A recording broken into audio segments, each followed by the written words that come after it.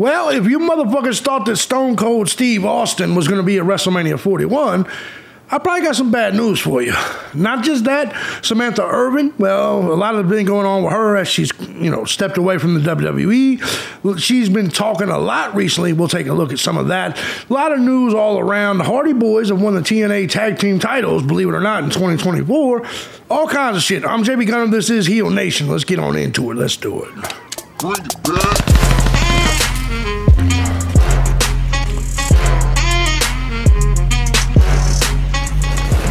What do you know? I've given you motherfuckers 3 videos today. 3 videos today. That's goofy. Anyways, this is your regular news video for the day. We earlier talked about race in WWE, and then we talked about Halloween Havoc, and now I'm just going to shoot you some news, headlines, and some topics, and we're going to discuss that. Before we do, though, I'm going to say thank you to everybody that supports the channel. Hell, any of my channels, regardless of platform, regardless of method you choose, whether it's Cash App, Patreon, Venmo, PayPal. Truth is, guys, I couldn't have done this each and every day as often as I do for the last 18 years if it wasn't for you, the Gun Squad. Big shout out to you. Love you so much. And if you too find my content valuable, feel free to hit those links down below. Join the Gun Squad. You can also find the links to some of my other content, my other channels. I got 24 of them, so good luck there. Guys, let's jump right in. Stone Cold Steve Austin has revealed that he needs a knee replacement. Guys, this is very bad news as WrestleMania is not too far away. It all started back in Austin's football days at North Texas State University, now the University of North Texas, where a devastating injury altered the course of his dreams. So that was my junior year, my first year at North Texas State University there in Denton, Texas, running down on the kickoff coverage, and I hit my guy, was supposed to block it, man. I went down. I'd never felt anything like what I felt in my left knee. Tore my ACL, but it was a mop end tear where you tear it in the middle and the edges are kind of frayed. That's why they call it a mop. I've had ACL, PCL put in there from a cadaver ligament several years ago. And if I'm telling you like it is, and I will, I need a new left knee here pretty quick, Austin shared. Despite his knee issues, Austin still has one eye on the future, particularly the bright lights of WrestleMania 41 is what they're claiming, set to hit Vegas. So let's see what he said here. It says, they got such a stacked roster with so many great superstars these days. But if I got out there and be part of it on one hand and do something positive that works for the company and works for what they do and to satisfy the crowd, I'd be happy to. See, here's the problem, though. Steve Austin is extremely old, extremely injury prone. I did like his match. With KO, but I'm going to be perfectly honest. I do not believe Austin can do more than a cameo. If he is openly talking about he needs a knee replacement right now, I highly doubt we're going to see CM Punk versus Stone Cold or anything of that ilk. Anything such as Cena versus Stone Cold. I do not believe we're going to see it. And I believe that the reason he's putting this out there, the reason Stone Cold is putting this out here and saying that he needs a knee replacement is to kind of prepare us for that. Yeah, he talks about he would love to be there, and obviously he lives in Vegas, but I don't think you're going to get the wrestling match that a lot of you people think you're going to get. A lot of us want to see Stone Cold and CM Punk. I personally don't. I want to see CM Punk and Seth Rollins.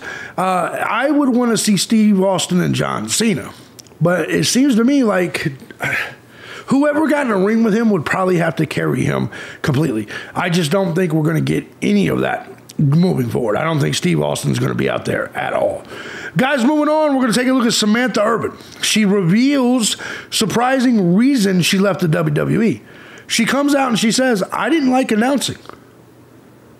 That's wild, ain't it? Samantha Irvin has revealed she didn't want to continue ring announcing and didn't particularly enjoy it, addressing her WWE departure via social media. Irvin was introduced by Hall of Famer Mark Henry, unsuccessfully auditioning to become an in-ring performer. She wanted to be a wrestler. She wasn't cut out for it, though, but she did land her first ring announcer role for WWE 205 Live. So they obviously thought she needed to be on TV. They obviously thought she needed to be there, but she just wasn't a wrestler. Now, she goes on to say, I don't like announcing. she wrote in the comments of her Instagram post announcing her resignation. She goes on to say, "I'm serious. Announcing was only supposed to be my way in. I wanted to manage, maybe even become general manager one day. But WWE saw no other future for me besides announcer. I love watching the action, but I don't love being an announcer." Now I think she will go to AEW. I think she will become the manager of Ricochet. I do think so. Irvin's comments were a rebuke to the popular social media narrative that Ricochet influenced Irvin to leave after he himself departed the company and signed with AEW, wrapping up a 6-year run. She goes on to say, in addition to explaining why she quit, Irvin said WWE wanted to stay Rico to stay in the big leagues. I don't know what the fuck that means. And I don't know why everyone is pretending like he was always in great positions of WWE. Oh, must be Ricochet. She's like, Ricochet wasn't always in good positions. So you see what's starting to happen here. She also responded to another comment blaming her untalented husband for her departure. She says, "My husband is a millionaire, so yes, I don't have to do a job I don't like anymore." Irvin wrote other comments and on her Instagram post expressing appreciation for her fans and the job she performed to the best of her ability for 4 years. "I love wrestling, and that is what shone through." She also suggested she wanted to kill it so hard that they would want to move me somewhere else. She thought that her becoming a great ring announcer would make them want to move her somewhere else. She says, "I'm not going to AEW, and I'll probably just go back to stage performing, acting, and singing when I'm ready to get back to work. This was a dream, and I'm super proud of it." And she was actually really great. She was really great. And Lillian Garcia said, "I'm so proud of you, Sam. What you were able to accomplish here in such a short amount of time is outstanding and a testament to your talents. Best of luck in your new venture. I know you're going to shine wherever you are. Love you." So that's that's actually pretty cool. Lillian Garcia came out. A lot of other talent, showed her some love. Samantha Irvin defended Ricochet amidst backlash following her AEW departure. He says, "When he was at WWE, all he ever heard was that he was a jobber or was in catering," Irvin wrote. "Now he's actually paid well to put on matches he likes. He is doing great, and I'm really proud of him. Also, I went to the show last night, Collision, and the crowd was having fun. Not everybody wants to be famous doing something they don't enjoy." So she's taking shots. She clearly didn't, enjoy announcing. You know what I really think it is? I think it's all bullshit.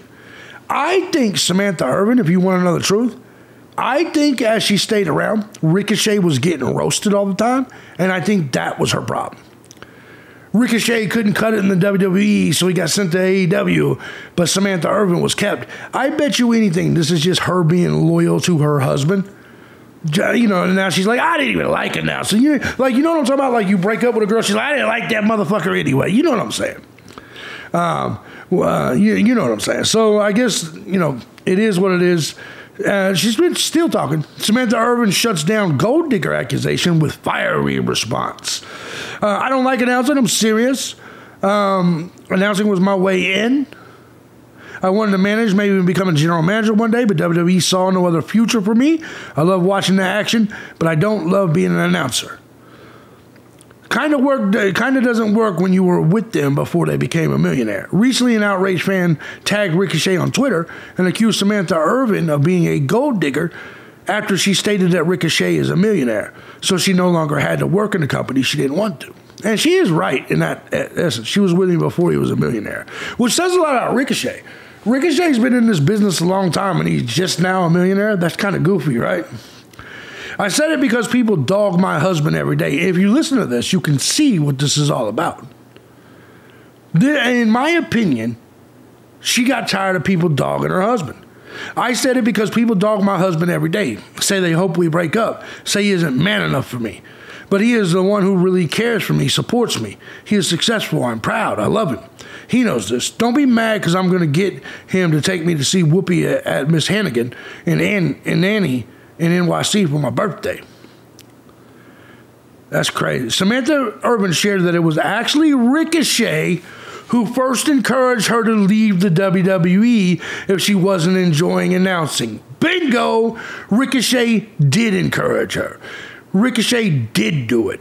He told her, honey, I'm a millionaire. You don't have to work anywhere if it's not what you love. She happily agreed. So Ricochet did do it. He said it first. He actually told me, honey, I'm a millionaire. You don't have to go to work if you don't enjoy announcing. I said, oh, my God, yes. But I will miss having the best seat in the house and watching my colleagues kick ass. There you go. There is the news. There's what it all boils down to. Ricochet did convince her to leave. Samantha Irvin claims WWE forbid her and Ricochet from responding to the haters. So that's all this was. Ricochet and Samantha Irvin is mad because people was talking shit about Ricochet. That's all this was. And so Ricochet's like, baby, get out of here. You don't have to be there.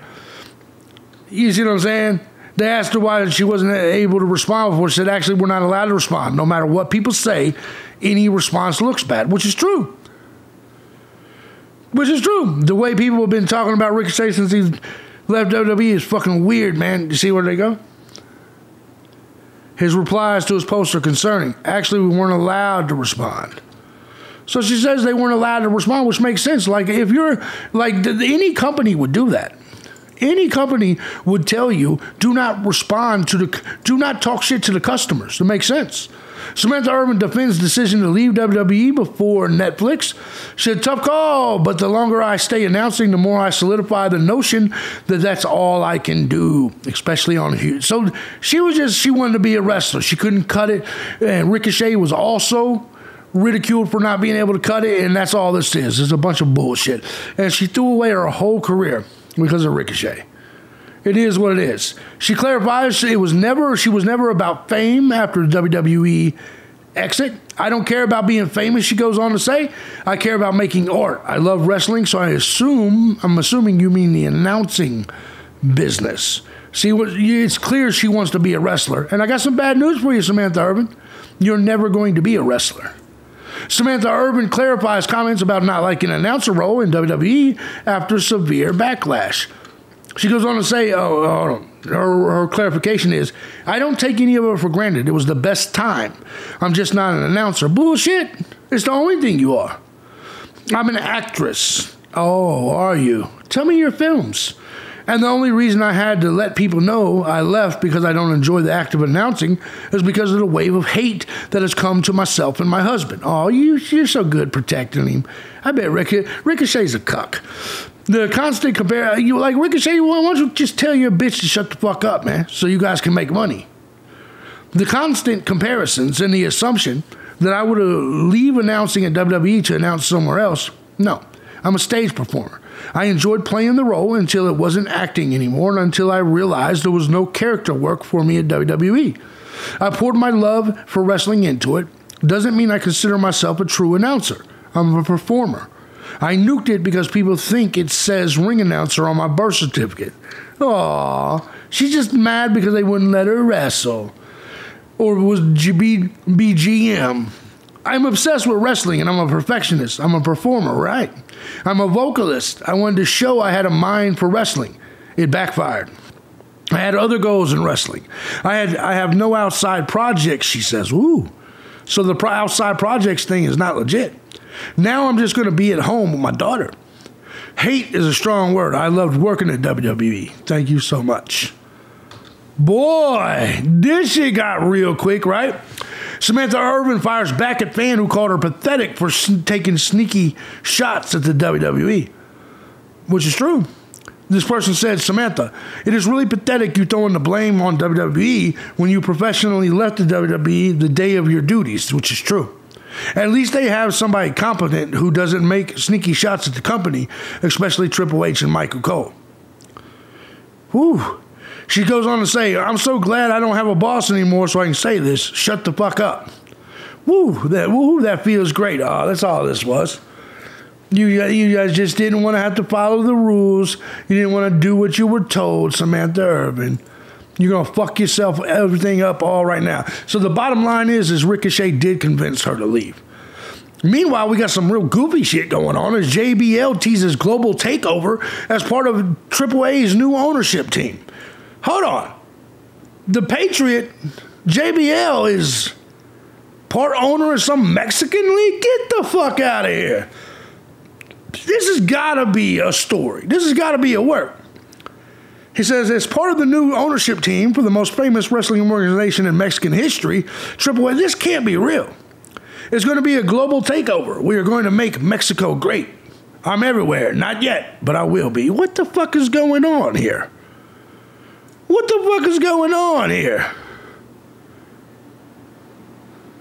I know it's a long trip to be here in Guadalajara, in a place. I was born and raised here in Mexico City, but after that I went to the best universities in the world, you know. I have been in MIT, I have been in Harvard, so for me it's really frustrating to be again in my home, in my family business, looking how we can create a worldwide class company, and we're still here in these kind of places at Guadalajara, so thank you very much for being here, and I know that you can be that guy that can help me to make AAA the company that it was to be. This can't be real. I don't want to be in Guadalajara. Right. Okay, I get taken out last night on Saturday night.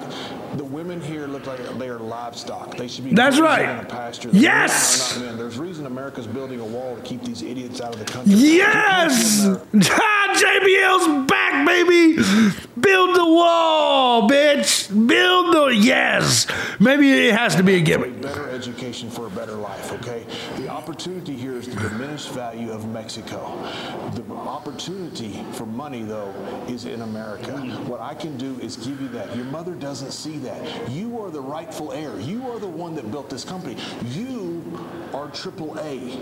You're the one that can take this, not just national. You can take this global. But to do that, look at the NFL. Look at Major League Baseball. Look at NBA. The money is in America. That's right. No offense to Mexico and the Mexicans. We're still going to have a Mexican territory here, okay? The promised land is in America. I can get you there. I've got investors. I happen to know a few people. I have a few connections that can get you what you need to get you the rights to have you own AAA. What the fuck is going on? What the fuck? This is clearly a work. I'm interested to see where it goes, right? So we got Monday Night Raw tonight, October 28th. Let's take a look at some confirmed matches. We got Sheamus versus Ludwig Kaiser. There we go. We got Dominic Mysterio versus a former world champion. So we don't know who that's going to be yet. Rey Mysterio and Dragon Lee versus the New Day. Oh, no, versus the War Raiders. That ought to be pretty good. This is a number one contenders match for the tag team titles. I anticipate the War Raiders taking this. I do. Dominic Mysterio will probably lose to whatever the former world champion is, even though the former world champion will probably be Damian Priest. Sheamus versus Ludwig. I think Sheamus will get that win. Zelina Vega versus Ivy Nile. That's an interesting, goofy match. I'm not interested in that at all. Probably Ivy Nile. So this seems to be what we're looking at. So I don't know. We'll see what we got. Dawn Marie's return announced for NXT's ECW Arena show. Remember how in the last video I told you I think Bubba Ray Dudley will be wrestling at that event. I believe so. So it looks like Dawn Marie will be there. Ava has some huge news regarding NXT's trip to Philadelphia. Dawn Marie has been announced for that show. Ric Flair's stepson, Sebastian Kidder, which, Ric Flair just separated from his wife, dies in a tragic apparent suicide. That's horrible news. Barlow, his mother, says, "I'm devastated and shocked. This is an epidemic with our young men, mental health." Yeah. Clearly, but it's always been an issue. It's always been an issue with men. Men have always committed suicide at high rates. Bloodline storyline criticized by former wrestler for being a waste of time. Of course, we're talking about Vince Russo, I believe. Russo pointed out he's seen people online talking about how they keep adding more Samoans. He says, "I'm reading up on the internet with this bloodline, like there are 2 or 3 more Samoans lined up." I'm like, my God, Heyman wasn't lying when he said it was the top of the third 2 years ago. We're just going to keep bringing in Samoans and just keep running this game plan for like how long? I'm so over it. I'm so freaking tired of it. When you're clearly replacing an A team with a B team, and then we're supposed to believe that weaker B team is going to go over at the end, it makes the whole thing such a massive waste of time. Let's be honest, this is the best storyline, and it's going to feel really good to see Jimmy Uso, Sami Zayn, and all of them back together. Let's just call it what it is, and it's making stars. Fatu, is a star. We got clearly, the Gorillas of Destiny, who are going to be the tag team of the group. Tag team champions. To watch them go against the Usos is fucking going to be outstanding. To see Jacob Fatu go against Roman Reigns, Sami Zayn, any of this shit, it's going to be fucking fantastic. I don't know what the fuck this jackass is talking about. Come to find out, Vince McMahon was legitimately furious after Donald Trump claimed he had a small limo. My limo is bigger than yours. They say, this is crazy. While speaking on K100 with Conan and Disco podcast, Armando Estrada says, bro, there was a story. So we took Vince's limo one day to the airport, and I forgot where we were, but we took Vince's limo, and Donald Trump's limo was also. We were flying out so we could go do a press conference, and Trump's limo was bigger than Vince's limo, and he kind of saw me and Umaga and John Cena and Edge and some of the boys getting in, and he rolls down his window, and he says to Vince, he goes, hey, Vince, since you have a smaller limo, some of your guys could jump in with me, and Vince got so pissed that he yelled at the driver to make sure that we beat Trump's limo to the airport. He was legit pissed at Trump for talking about his limo size. That is so fucking funny. Val Venus, he's been arguing with Jim Cornette about politics because, as you guys know, Jim Cornette's a fucking libtard. I like Jim Cornette and his wrestling commentary, but politics, he's got such Trump derangement syndrome, it's fucking stupid. But anyway, Val Venus, who's a libertarian type, Val Venus calls out Jim Cornette's political stance after backlash over Ryback's Donald Trump endorsement. Ryback, in case you did not know, he did endorse Donald Trump. Ryback did. He said, here's why I voted for Donald Trump. He was in office before, and overall the world. Anyway, I don't have to go through all this. You guys, we're not here for politics. I got other channels for that. But Jim Cornette apparently had a problem with it. The enlightened intellectuals of the IYC's left wing, says Val Venus. Truly the most advanced specimens in modern marketplace of ideas. Ryback dares to post a civilized take outlining the reasons for supporting Trump's campaign. He even ends with an invitation for actual discussion. Those are my reasons. I'd love to know yours without tearing down the other side. Trump 24. That's actually great, right? Revolutionary, isn't it? A call for dialogue rather than a gladiatorial brawl.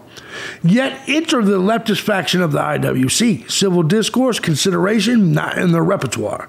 Instead, it's as a troop of untrained toddlers hopping up on way too much candy, Ritalin, and vaccines, decided to throw a collective tantrum in the comment section. Forget reasoned arguments or actual points. We're talking about a full buffet of ill-informed, knee-jerk reactions, each more, and that's true. Most young people don't know shit. It takes years to gain experience.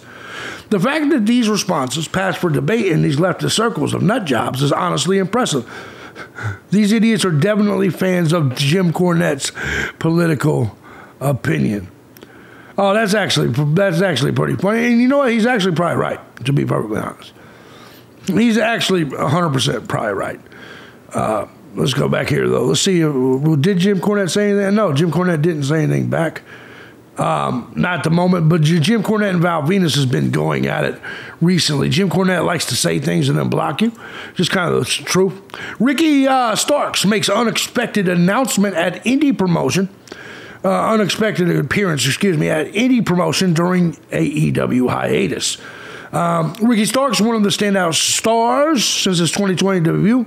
He's been gone for quite some time. It appears Starks made an appearance at an indie promotion. That's interesting. He's out here taking indie promotions. At Glory Pro, he was out there. And the NXT is very interested in signing him. I wonder if he is going to sign with AEW. He's out here doing, we ain't seen him on TV. I think him doing this indie show shows he's not hurt, and clearly Tony Khan's just keeping him off the TV. As you know, TNA had their Bound for Glory pay-per-view. The TNA Hall of Fame saw 2 new members added this year, Bob Ryder and Rhino. However, there was 2 other names, Monty Brown and AJ Styles, that was requested, that they wanted to, that was possibilities for them to induct. Now, here's what's crazy. According to Fightful Select,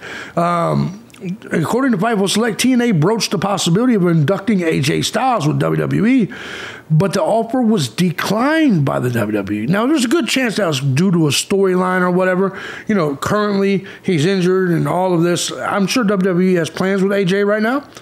While no official reason was given, it was believed it could be linked to AJ's recent injury or his involvement in an ongoing storyline. And that makes sense.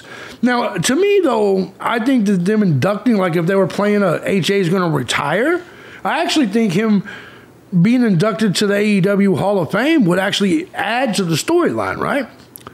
But anyway, Matt Hardy publicly mentioned Monty Brown during the ceremony, sparking curiosity about his potential inclusion. While Brown ultimately wasn't inducted, sources indicate that the idea isn't off the table for the future. That's actually really interesting, Monty Brown. AJ Styles should have been the first motherfucker inducted into the TNA Hall of Fame. Let's be honest. TNA Wrestling suffers another setback as Chris Bay stretchered out after injury at the TV tapings. So they did their TV tapings, and we'll get to those spoilers at the end of this video. That way, if you guys could choose whether you watch them or not. October 27th television taping. There was a second unexpected injury during that. Just hours after the injury scare involving El Hijo del Vikingo, who had made his return, TNA faced yet another concerning moment when Chris Bay of ABC suffered what appeared to be a serious injury in the closing moments. So he got taken out. Obviously, the Hardys, tag team champions. We'll get to the spoilers for November 7th and October 31st here in just a second. The Hardy Boys, they have won the TNA tag team titles. Their first remarks afterwards. They won this, obviously, Bound for Glory. Said when it finally set in that we're TNA World Tag Team Champions, follow our insane 35-minute TLC match, we went straight to the post-show meet and greet and signed 1,000 autographs in 3 hours. This is us leaving the arena after 2 a.m. in the morning. Thanks for an incredible night, Detroit. There they go, tag team champs, man. Good to see the Hardys out there still doing it. Of course, they're a lot slower now, but it's interesting to see. Meanwhile, TNA Bound for Glory 2024 breaks attendance records. It's our most attended Bound for Glory event in 11 years. Congratulations to TNA, the second best promotion in pro wrestling today. AJ Styles, as you know, he was turned down for the for the TNA Hall of Fame. All right, we're going to do some spoilers now for the next 2 wrestling impacts. So if you guys want to head on out, have a good one. So TNA Wrestling Impact spoiler for October 31st. This is Halloween. Here's what we got. Stay tuned for all the match results, spoilers, blah, blah, blah, as we provide coverage. All right, here's Detroit tapings. Explosion. Leon Slater defeated Rohit Raju with a 450 splash. Zaya Brookside picked up a pinfall victory over Missa Kate. Laredo Kid pinned Silas Young, showcasing an incredible flip over turnbuckle earlier in the match. Jake Something and Hammerstone defeated Budapinder Gidhar and Michigan's own Jack Price, with Hammerstone sealing the victory after hitting his pendulum finisher. Impact Wrestling spoiler results for the 31st. Let's just look at the matches, I would say. Oh, they're going to do the whole thing? Okay, here we go. Danny Luna with Jody Thread at ringside lost to Ash by elegance.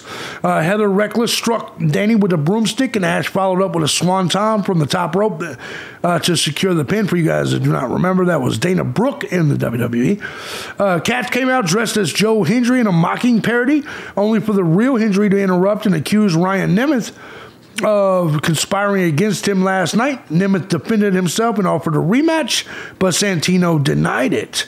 Johnny Dango, Eddie Edwards, Alicia Edwards, and Tasha Steets arrived, leading to a tag match later.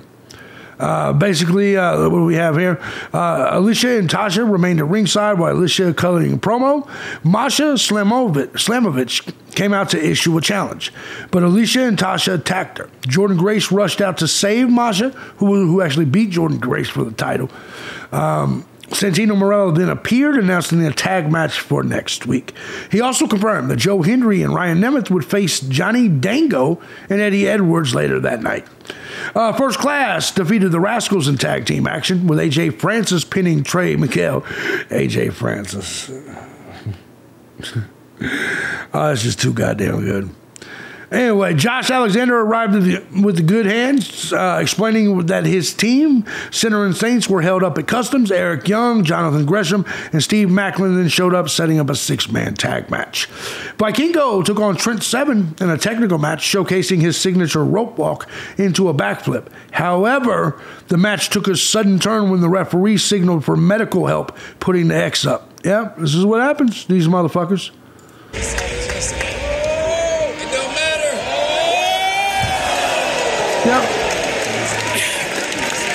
Yep, he fucked himself up. Vikingo, who just came off the injury list, he's done. Ki Lee Ying pinned Maggie Moore following a spinning kick.